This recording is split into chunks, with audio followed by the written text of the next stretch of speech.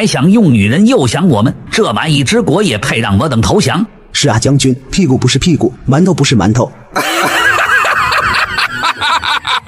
将军，你刚才说话那么难听，他们肯定会来报复我们，我等死不足惜。可他们夺走了我们的地图，万一……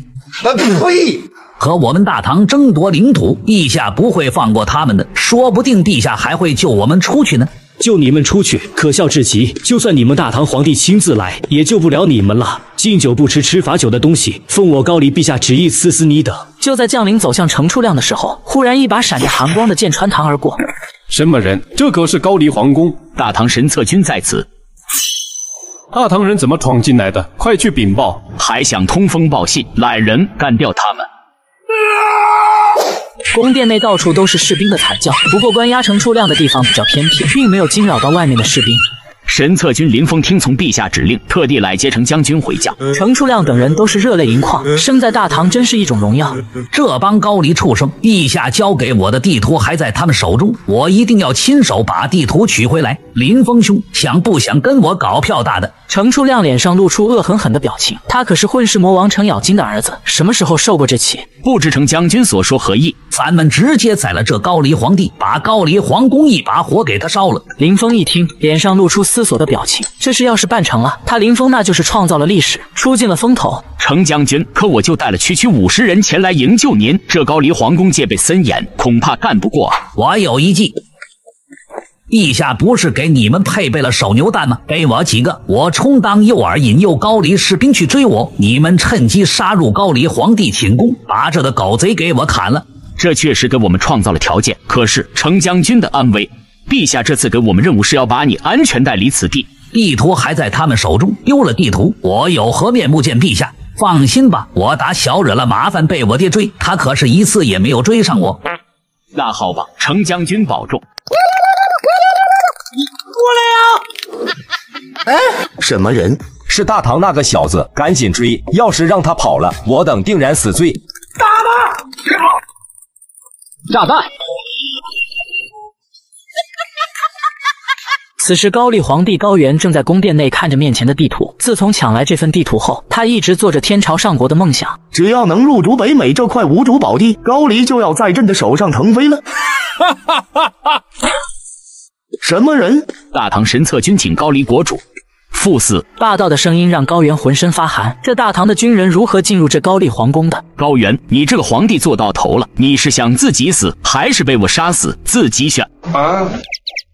朕不想死，不想死！你高丽侵我国土，扰我国民，我林峰以大唐神策军将军之名赐你死刑。我是高丽皇帝，你不能赐我死刑。我内库有很多宝贝，都给你。这高丽皇帝我也给你，求你留我一命。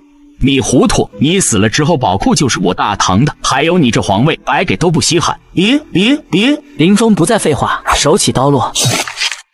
把西瓜收起来，献给陛下。此时，满头大汗的程初亮走了进来，累死我了！这帮高丽畜生跑得还真快，幸亏有手榴弹。哦，林将军威猛，陛下要是知道你斩下高丽国主，肯定会重重赏赐你们的。程将军才是首功。此地不宜久留，我们速去安城支援陛下。安城，李二正拿着望远镜看着城楼上懒散的高丽士兵。这几天他只是围而不攻。差不多了，这群高丽人已经没有多少战斗意志了。把朕的意大利炮给我拉上来！随着李二一声令下，铜炮和意大利炮整齐摆放，蓄势待发。牛逼！哈哈，这帮大唐人不会想用这玩意攻打我们吧？大唐狗来打你爷爷，看你们能打得到吗？城楼上不断有着叫嚣的声音，李二不为所动。装弹，铜炮都给我射向城墙，城门由朕来轰！二长，你他娘的意大利炮呢？开炮！开炮！李二不忘口诀，一声令下，大炮起息轰他娘！这是什么武器？这么远的距离就破了我们的城门！高丽人看着眼前这一幕，如同筛糠一般，这大炮威力已经超出了他们的认知。哈哈哈！不愧是贤弟给的意大利炮啊，真是牛那个啥呀！陛下说了，不要俘虏，不降养，这帮猪都给我宰了！Double kill, triple kill, victory！陛下，安城守军已经全部肃清，高丽国最大屏障已经消失，我们可以兵分5路直逼高丽。魏国公一鼓作气，速速调集人马，让高丽全境都换上我大唐龙旗，所有高丽男子每人背着一个汉家儿郎尸骨，3跪9叩的赶往长安城谢罪。是陛下。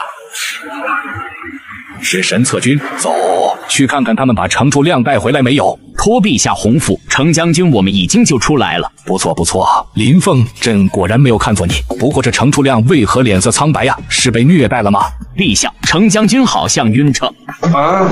接着，林峰从车上取出一个包裹。陛下，臣和程将军完美配合，这是高丽国主的希望。不愧是神策军，这也太好用了，救人和斩首2不耽误。看来以后还得多选靶点啊！陛下，这是高丽玉玺，高丽国库的金银珠宝也全在车上了。哈哈，这次有东西送给贤弟了。一国玉玺可是重宝啊！魏国公，现在的高丽群龙无首，毫无防御力，征讨高丽的事宜就全交给你了。朕先回长安，回去朕给你们论功行赏。